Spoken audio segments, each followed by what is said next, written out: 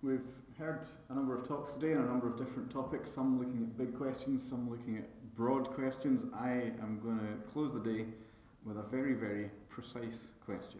A very simple question that actually it took an awful lot of research to answer. My name is Ricky Carvel. You've seen me at the front here a few times already today. I am lecturer in combustion and fire dynamics, home in the Institute of Infrastructure and Environment. I do most of my teaching in fire safety engineering and life safety engineering, and I do most of my research looking at things like this. This, I'm sure comes as no surprise to you, is a train going through a tunnel. And I'm particularly for the past, alarmingly 18 years now, have spent an awful lot of my time studying how safety systems operate in tunnels, particularly with regard to fire safety, but I've kind of gone beyond that. But I'll be talking about fire safety today. Now, if you were to go on that train, and eagle-eyed among you may have spotted that's a Eurostar train coming out of the Channel Tunnel. If you were to go on that train, it would take you from England to France through 51 kilometres of tunnel in about half an hour. And you would have a not unreasonable expectation that when you go into that tunnel, you come out of that tunnel alive. And indeed, there are systems put in place to try and ensure that your expectation is met. It is a very safe mode of transport, the train, but it's not a perfect mode of transport. We know things sometimes go wrong, and the question I'm looking at today just concerns one very, very tiny thing that could go wrong. Suppose there was a fire on that train, and that fire caused the train to stop in the tunnel. You have to get out of there. The problem is this: we've got a train track going through a tunnel. We, being the people that engineer the systems that ensure your safety, have to deal with the fire and deal with the smoke. Now, in the built environment in general, in buildings, I'm sure you're aware of sprinkler systems. Sprinkler systems in buildings deal with fires. They're maybe not perfect, but they do it quite well. What you may not be aware of, particularly in larger spaces, in shopping malls, large HVS spaces, we actually do a lot of ventilation to deal with smoke. So basically in the built environment, sprinklers to deal with fire, ventilation to deal with the smoke. The idea is to put something in between you, the person we're trying to save, and the fire or the smoke. Keep the smoke away from you, keep the fire small, keep the fire away from you. Now, for various complicated historical reasons that I'm not going to go into, in tunnels, for most of the history of tunnels, we've not installed sprinklers. Japan and Australia are two countries that are exceptions to that rule. They tend to sprinkler tunnels with gay abandon. But through the rest of the world, sprinkler systems are rare. They're increasingly becoming more popular, but they're still very rare things. The Tyne Tunnel and the Dartford Tunnel in the UK are the only two so far in the UK with any form of water-based suppression system. So what's happened? We've got about 150 years of experience of ventilation in tunnels. So we tend to think of ventilation in tunnels as not merely a system to deal with the smoke, we think of it as also a system to deal with the fire. And most of the time that works. Here is a very schematic picture of a tunnel with some vehicles going through it. Now suppose one of those vehicles was to go on fire. What would we do? We've got a ventilation system. Well, we can blow it one way or the other. Which way are we going to blow it? Well, because that traffic there is not hindered by the fire in any way, that traffic goes away. So we can blow the smoke after it, protecting the people, I mean, you might not want to protect Dick Dastardly, but protecting the people that form the queue behind the fire. And this has worked for many, many years in road tunnels. The problem comes when we're looking at rail tunnels. Rail tunnels the fire happens somewhere, the smoke starts spreading, the vehicles ahead of the fire are part of the same vehicle that's behind the fire. We can't simply drive these away. So what do we do with the ventilation? Well, the industry says, well, we still need to blow it away. We need to blow it somewhere. We've got the choice of blowing it that way or that way. What we're going to do, if we can localise the fire, we know where the fire is on the train, we'll blow the smoke away so that the majority of people are saved. Does that make sense? If we've got 15 carriages on one side, 3 carriages on the other, we're going to blow the ventilation to save the 15 carriages. Now, if you're in one of those 3 carriages behind the fire, you may not be very happy at this point. And hopefully you'll get out. But that's kind of the point. Hopefully you'll get out. And so part of my research, the research that we've carried out here, is thinking about the choice. We've got a choice to do something with the ventilation system. What choice should we actually make to save lives in this situation, when the only thing we can do is turn a ventilation system on? Now actually, it takes a lot of research to come to that answer. And here are some of the big questions that have been asked. Different research projects have addressed all of these issues over time. What is the right choice to make is the project I'm talking about. But basically, this project here relies on questions about how big the fire gets. Does ventilation, if you blow on a fire, does it change the fire? Have you ever lit a bonfire? You blow on it to get it going. Blowing on a fire changes the fire. If you ever lit a match, you can blow it out. Blowing on the fire changes the fire. Which is, if we blow on a fire in a tunnel, does it get bigger? Does it go out? That's quite a simple one. It doesn't go out. But we do change it in some very complicated ways. But if we blow into smoke, we change the smoke. We dilute the smoke. We get more nice stuff in there, and we dilute the nasty stuff. So questions of how dilute, how nasty the smoke is another question we have to look at. We also need to understand how people actually survive in a smoke-laden environment. How people move in smoke. Now these are related questions, but they're all actually separate issues. And I'd love to say that the University of Edinburgh has done all the research for all of these questions, but we haven't. The ones that I've been involved in, both in my time at Edinburgh and in the other great university from Edinburgh that I was worked at for 8 years as well, looking at questions of how big the fire would get and how ventilation changes the fire. That's been, that's essentially my PhD thesis down there in that green box.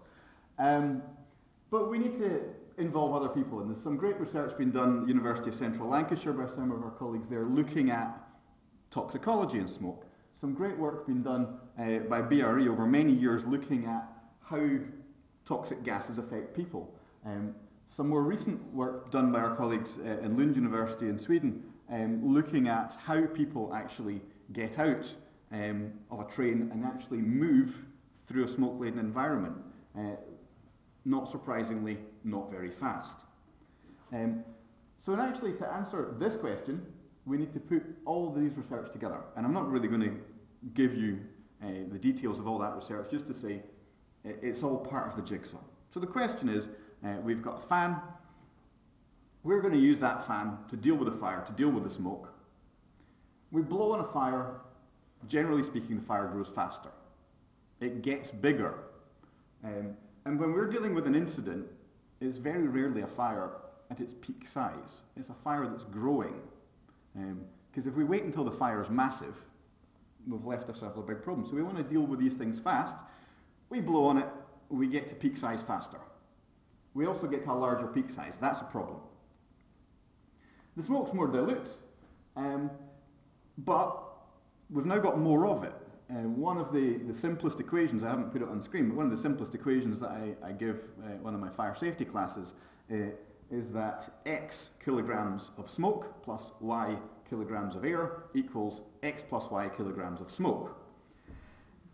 As you blow on it, you just get more smoke. the problem comes that the fire is the thing that produces the smoke. So all these things are related in a sort of very complex feedback loop. And essentially understanding that complex feedback loop was the point of this project. So, how should we use the ventilation? I should explain the egress strategy in these trains, in these tunnels, is if there's an incident, you don't just get off the carriage you're on. You will be instructed to go along the train to either the front or the rear, and to get off the door at the front or the rear of carriage 1, or they tend to be 18 carriages long, so the front of carriage 1 or the back of carriage 18, certainly for Eurostar and some of the big European ones. You get off there and then you travel along, probably past the locomotive, until you reach a place of safety, a cross passage to another tunnel. Worst case scenario, you've got about 350 metres to travel. So the question is, I'm not really interested in this project what conditions are like on the train. To begin with, it's a pressurised environment. The smoke takes a long time to get in, unless the fire happens to be inside, in which case it's a different problem. But what I'm concerned about is what's the environment like as you get out of the tunnel and as you make your way to the place of safety. So in this project, we considered a typical 18-carriage high-speed intercity train. We just looked at fires in 3 places. I could have looked at 18 different fire scenarios, but that would have been a bit of a waste of time. And so assumptions that we've made, I've lined these up so that the fire is in the middle of the screen in each case. 3 different fire locations. I've assumed that that fire has happened, worst case scenario, right beside a cross passage. So that particular cross passage is blocked. You can't get out there. You've got to travel 350 metres if you're at the place of the fire to get to a place of safety. So you're going to travel along the train, you're going to get off the train, and then travel a bit in the tunnel. And you can do that in either direction. And so really, what I'm interested in here is the tenability of the environment for these red arrows here. And apologies if anyone has red-green colour blindness. But for these arrows in the tunnel, obviously some of them it's quite a short distance to travel, some of them a considerably longer distance to travel.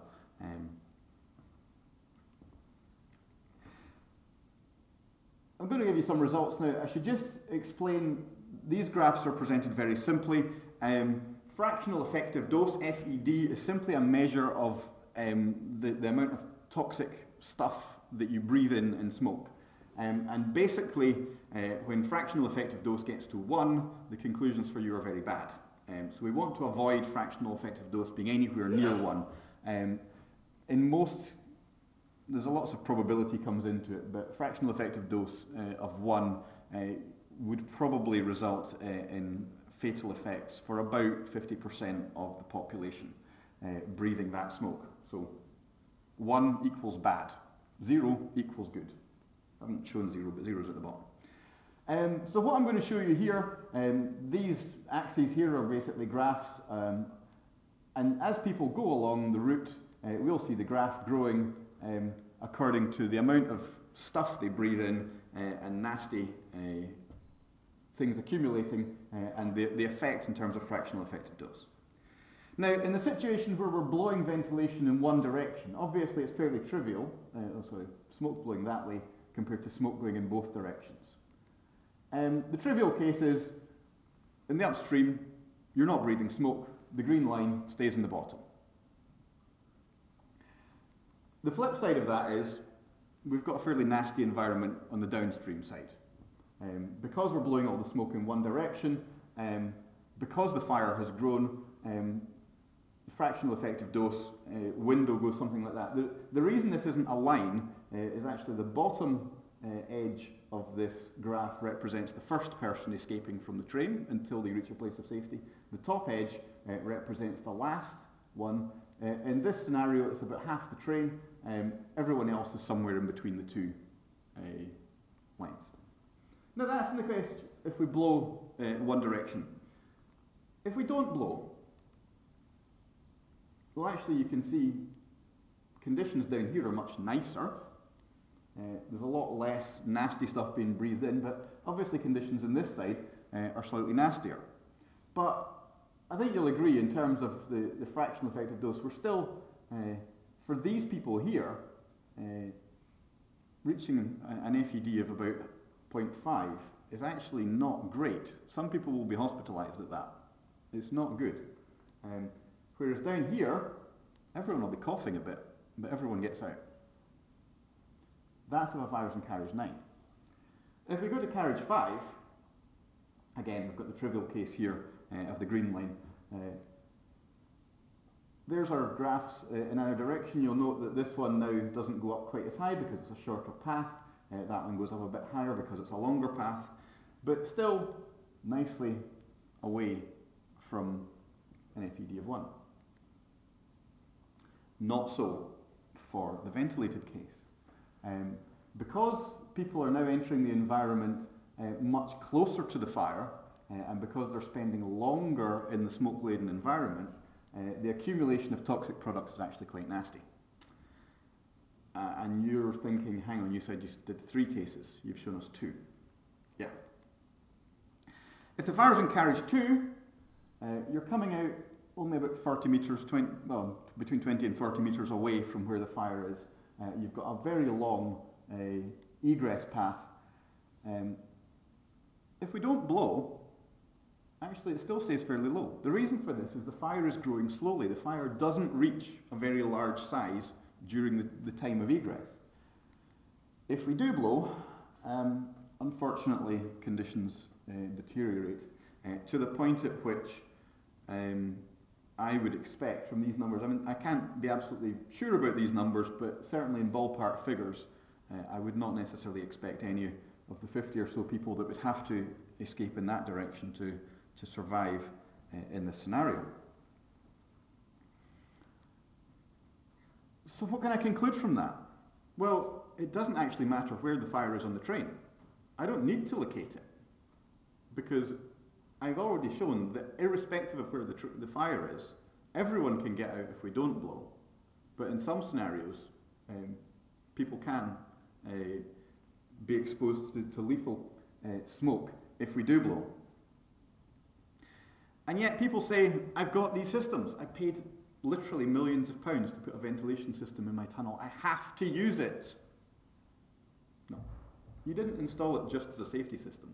It still has other functions. It's there for everyday running of the tunnel. But sometimes the right thing to do is to switch off the expensive system and just let things run their course. Think before you use anything expensive. And what I mean by think is, of course, get the University of Edinburgh to investigate the question. Thank you very much for your attention.